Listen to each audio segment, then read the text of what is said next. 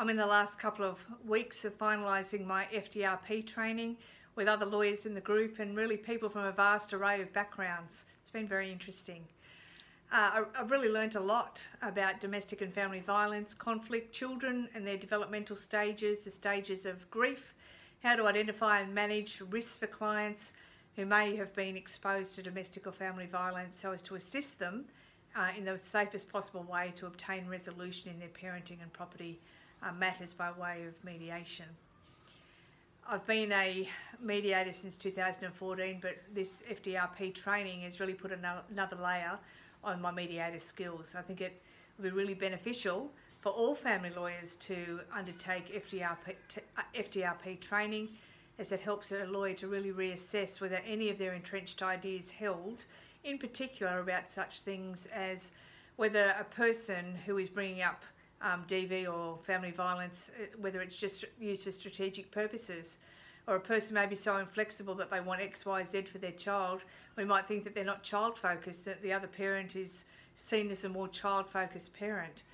But maybe it's a case that their inflexibility is due to being a victim of domestic or family violence, and they believe what they're proposing is the only way that they can see to keep their child safe, whether it is realistic or not.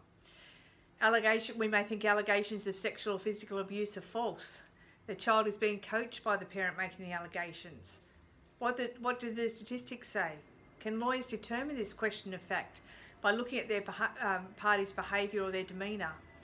Do lawyers have the ability to identify domestic violence, or do you only use your instincts? Domestic and family violence we might think is something to be ignored, glossed over, as it really can't be believed, it can't be proven. The alleged victim is really just crazy, manipulative.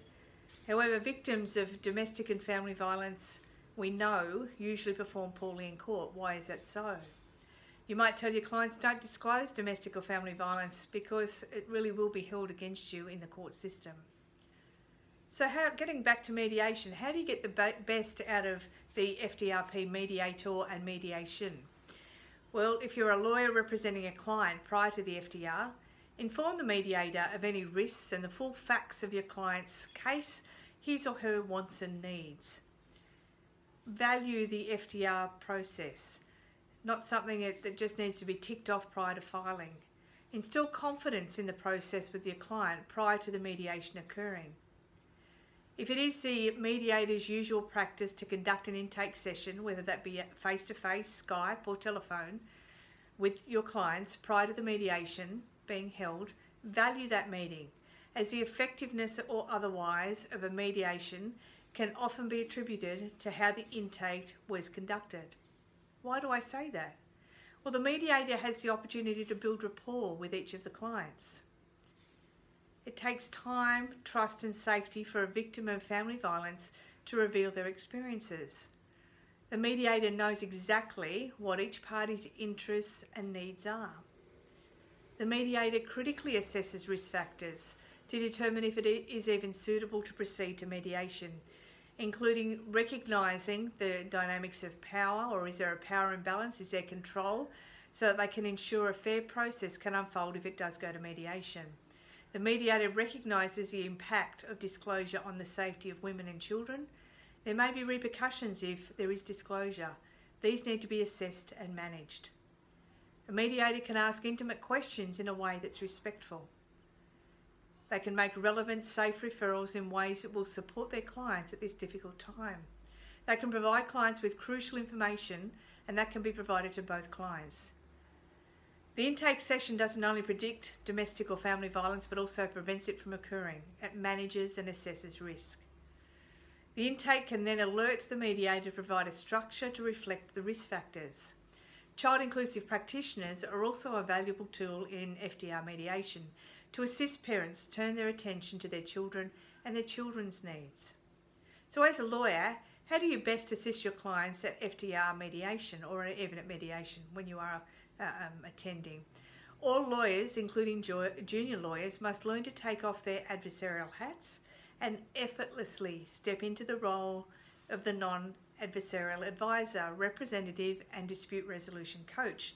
The level of skill and the attitude a lawyer can bring to the mediation can impact on the success and outcome for the client. Explain to your clients available options to resolve disputes and each of their advantages and disadvantages. Educate the clients about the mediation process and what is expected of each party at mediation. Research has shown that any adversarial approach escalates conflict, so encourage clients to be future focused and to work together to overcome past difficulties. Explain and prepare clients for a non-adversarial mediation. Understand the different models of mediation, the client's legal rights, and the legal consequences of any agreement reached. Do you want a facillitative, evaluative, or a conciliation type mediation? Do you want a touchy-feely mediator or a strong legal approach mediator, or possibly a flexible approach, depending on the client's needs, their family situation, and their personalities? Prepare clients to participate in an interest-based negotiation by encouraging them to think about their concerns, what issues they would like to discuss, and think about 2 proposals or options outside of their legal position for each issue they raise. Discuss with your client the negotiation plan.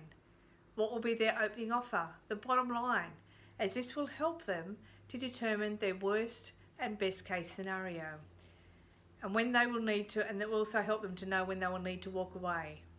This will assist the client to remain assertive.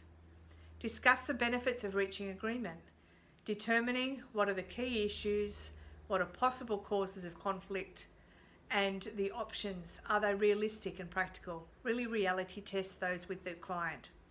The better prepared client before mediation, the better the prospects of resolving the dispute at mediation.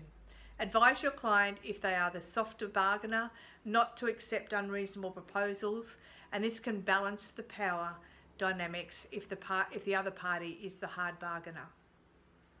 If your view is different to that of a mediator, speak up, advocate for your client's interests, but do so in a respectful manner. However, be mindful it is a non-adversarial process and approach. My personal style is to have a toolbox full of skills, both touchy-feely, facilitative and evaluative skills, so that I can assist clients who have varying personalities and needs resolve their disputes for the benefit of the whole family moving forward. If you would like to know more information, please go to my website, sydneybarrister.net.au.